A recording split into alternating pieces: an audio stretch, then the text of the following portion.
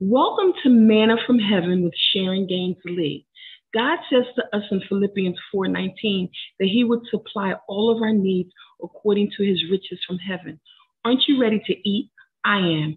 Everything we need pertaining to life and godliness is wrapped up in our relationship with Christ Jesus. And He supplied everything we need to live this life.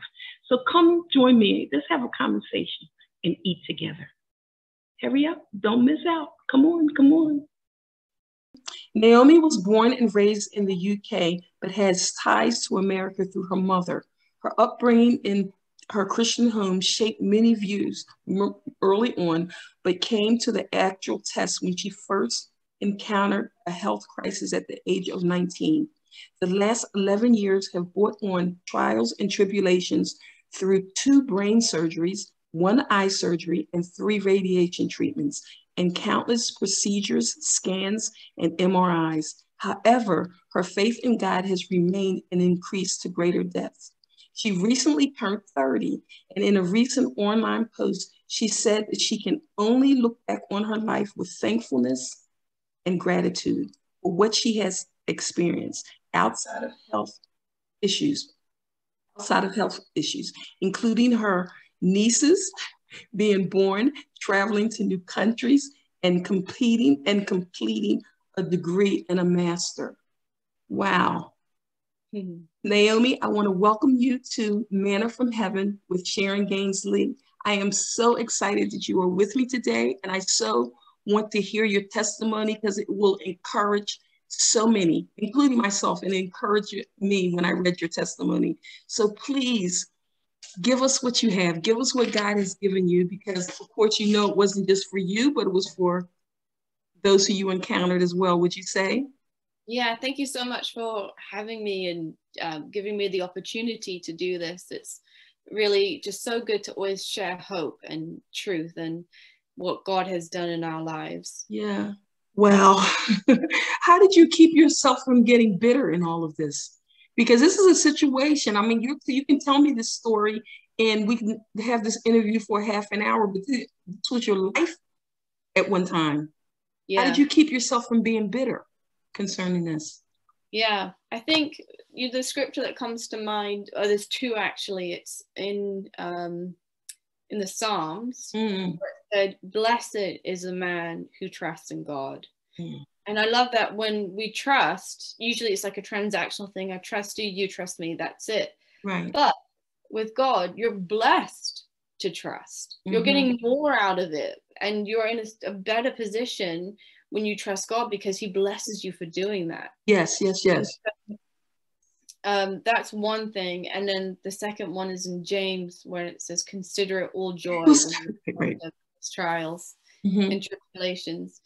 And I did, it's oddly enough, I did, you know, despite everything, I'm like, God has so miraculously saved me from every single hurdle. And there was loads. There was just like one thing after another. Yeah. And, you know, I'd look at my mom and be like, "Are you serious? Like, is this really happening?" That, you know, I just got out of that dilemma and now this new one has just kicked off.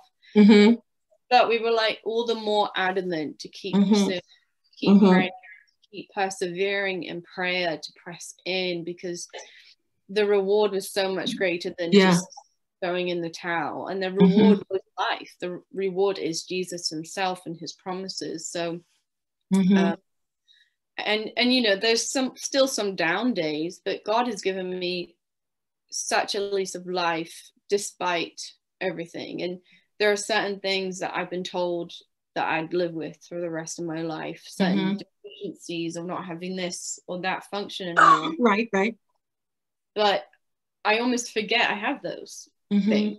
You know, I still don't hear in my right ear, but I almost forget that. And I still am able to socialize and be in situations. And there's other elements too that I'm like, despite this, I'm going to be confident in God. Naomi, I remember one time looking at a picture and your mouth was to the side, but it's not now. Yeah. What happened?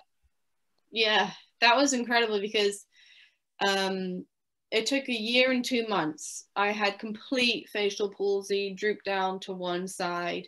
I had to have an eye surgery because it drooped down so low that it was causing my eye to be dry.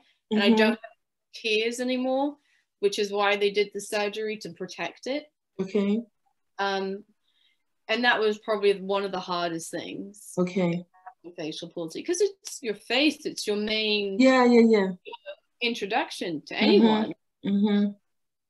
But I kept praying, and I just kept praying, because I saw the persistent in other situations that I experienced prior. God came through. So I'm like, doesn't matter how long it takes, I'm gonna see this. And they saved every nerve. So I'm like, there's no reason. And even if they didn't save every nerve, I would still pray for it, because that's who God is. And so this, I can't remember, I remember just sitting in it, just twitching in this one area. And it was the most exciting thing of like, I got a twitch back in my lip. Naomi.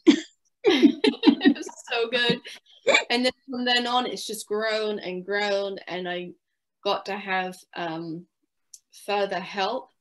So in scripture it says God works all things together for our good. I had no facial palsy help for 7 years. But because I went back into hospital, someone saw me, one of the physios, and said, you know, there's a place in South London that specializes in facial palsy. And they referred me to this place. It's like 2 hours away from where I live. And they were able to do such amazing therapy and help that got the muscles moving even more so than they've ever done. And I had another eye surgery that I needed there too. And it was just absolutely incredible what God did. He really redeemed that and turned it around, and actually I'm better as a result, you know. You know what you said, you mentioned in scripture, you mentioned a couple of scriptures that I wrote down, but the one you mentioned out of James 1 and 2, and it says, and this is from the Amplified version, and it says, consider all joy, my brethren and sisters, whenever you fall into various trials, being assured that the testing of your faith through experience, which is what you've had, produce endurance, leading to spiritual maturity and inner peace. I mean, I can remember a time in my life when I thought that was an oxymoron. How can you consider it all joy when you encounter trials? You know what I mean? How can you consider it?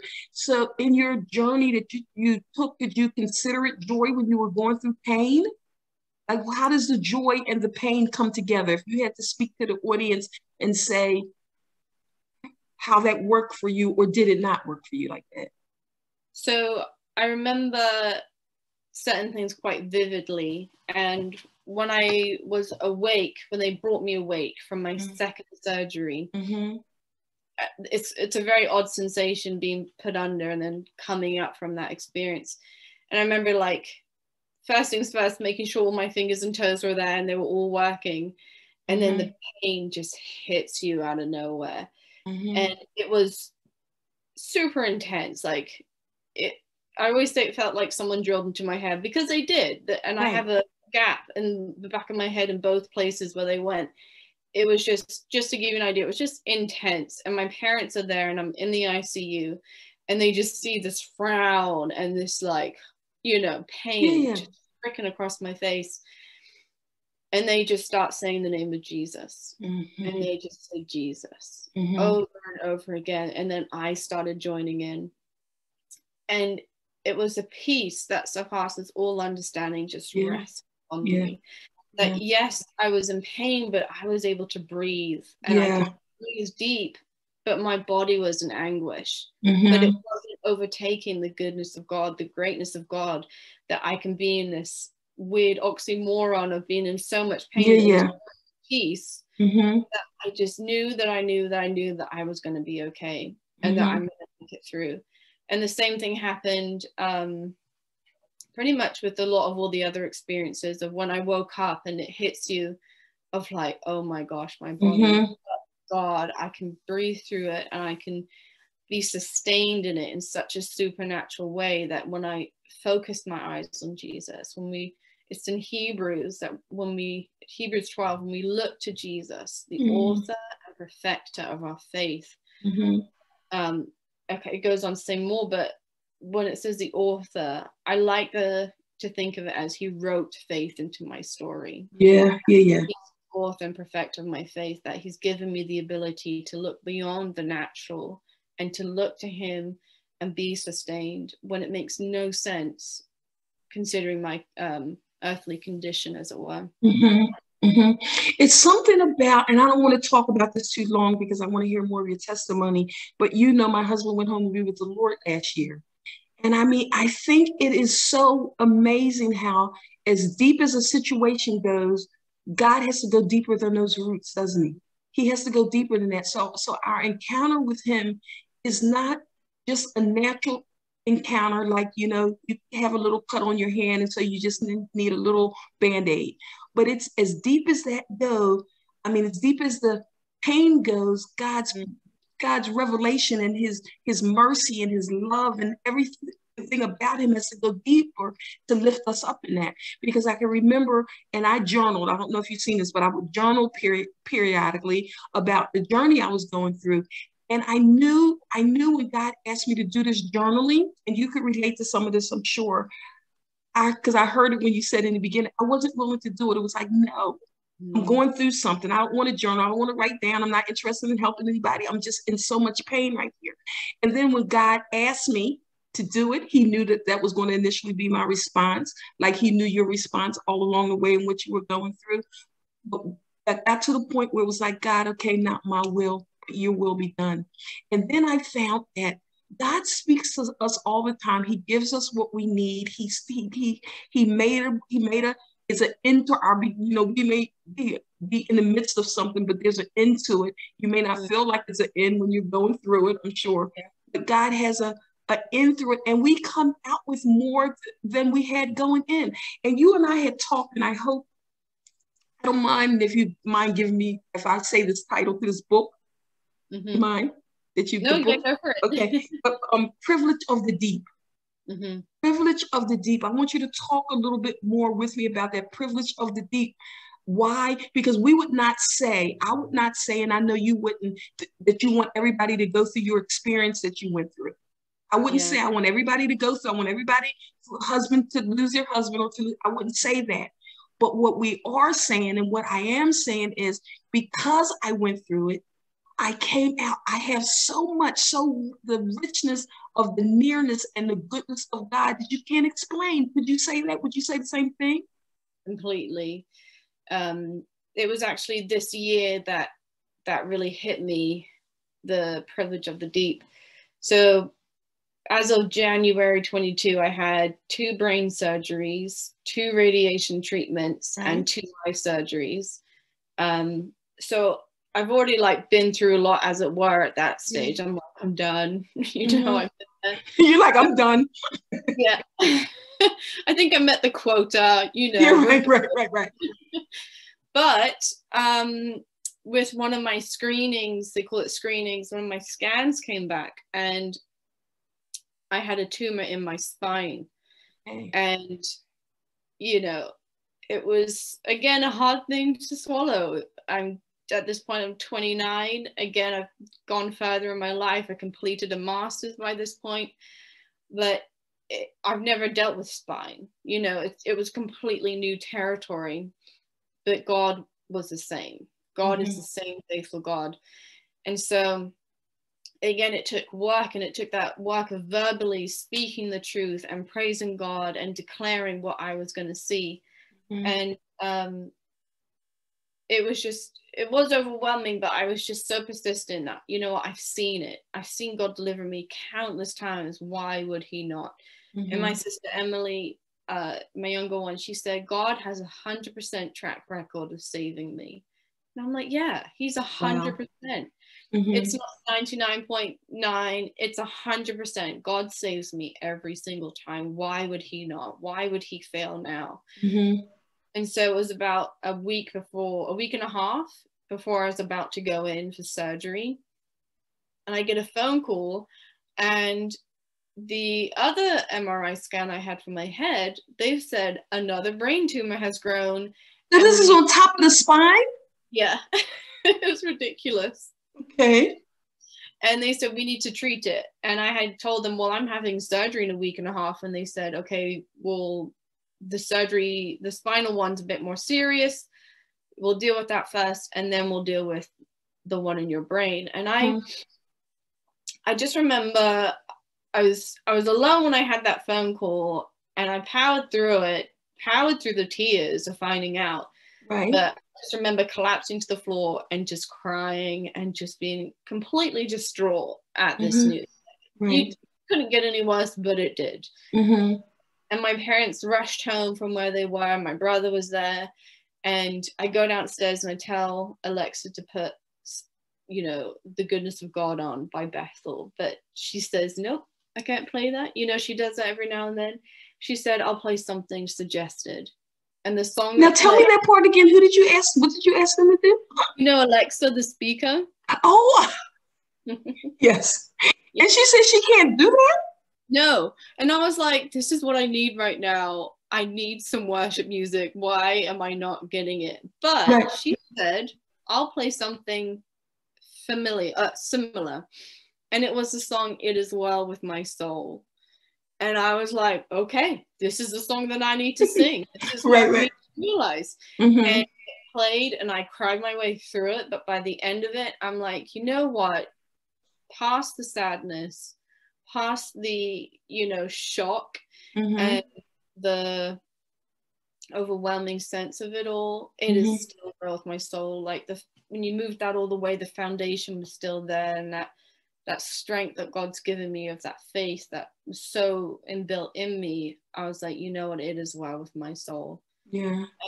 And that's when I really saw the privilege of the deep, that I can be in such a consuming, overwhelming environment, but God is there. And as you said, like, God is greater than that. It's like when God was in the furnace with Shadrach, Meshach, and Abednego in the fire, but God is standing there right with them. And I just had this view of a deep sea diver just going down really deep and deeper and deeper, where it just gets dark and there's no light, and you look around and you can't see a thing. But I heard someone once say that on the other side of darkness there is light. And even in, at the very bottom of the ocean, there's fish that actually light up with color when light is exposed to it. And that's what I saw, that I'm just free diving in deep waters, but I'm not surrounded by waters of terror and doom. I'm surrounded by waters of his never-ending love for me. It goes, the scripture where it says, nothing can separate us from the love of God. No height, no depth, no width, east to the west, like nothing. And I was submerged in such love and such peace that I was like, you know what, this is the privilege of the deep, that I can be so far down into the depths of despair, yet I will see the goodness of the Lord in the land of the living. Yeah. So Naomi, I would ask you, what about the fear of death? Did you have to encounter that, and how did you deal with that along the way? And I can ask you that because the enemy is not given new tactics, and he always confronts us with stuff like that. So how did you handle that situation? I think my very first encounter with being faced with death was with the first surgery.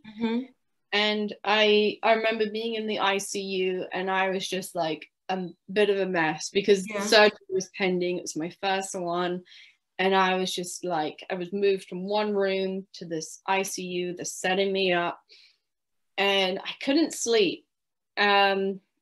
But in the UK, if spiritual leaders are allowed to visit the hospital 24/7. So it was midnight by this time. And my pastor, he came in with another pastor from India. And he read Psalm 34, bless the Lord, O my soul, and all that is within me, bless his holy name. And he went through that, and they prayed for me, and they left. And so I was better, but still restless. Right. And then all of a sudden, this intense, bright, white light came in from the left. And I felt my feet being tickled. And I felt my oxygen mask being shook to get my attention. Right. And God's like, hello. And I was like, oh my gosh. And he was like, Naomi, I am still here. you may have changed rooms, you may be in a different place, but I am still here. Right. And with this happened actually recently with the spinal surgery. When I went under, I just had a supernatural sense that I was in the presence of Jesus. That I was fellowshipping with him. It was like a holding, waiting area. There was like, I'm not quite in heaven, but I'm just, waiting while this is being dealt with down below. And I just had that supernatural presence of, I know where I'm going to go. I die. I know that when I wake up, I have that blessed assurance that Jesus is mine to kind of carry with me as I walk through the rest of this journey here on earth. And again, I had that when I came to with my spinal surgery a few weeks ago, maybe like 8 weeks ago now, that I was just fellowshipping, being so filled that by the time I went back down to earth, it was almost like a bursting of like, I just need to talk to somebody about how good God is. And what right. And it was that assurance. I love how they say blessed assurance. Yeah. It really is so precious to know that and to be able to experience that. And those are the kind of things you can read about those things in a book, but it's something about going through it. Yeah. It's just life changing. It really is. I can remember being in an MRI myself, like maybe about 15 years ago. And it was a situation with me, with my nervous system. And I can remember being out and walking down the street. It reminded me of a New York street for some reason. And at the end of that street, Jesus was there and he was beckoning me to come. And on the sideline, on the side were all these hecklers. Am I saying it right? Hecklers?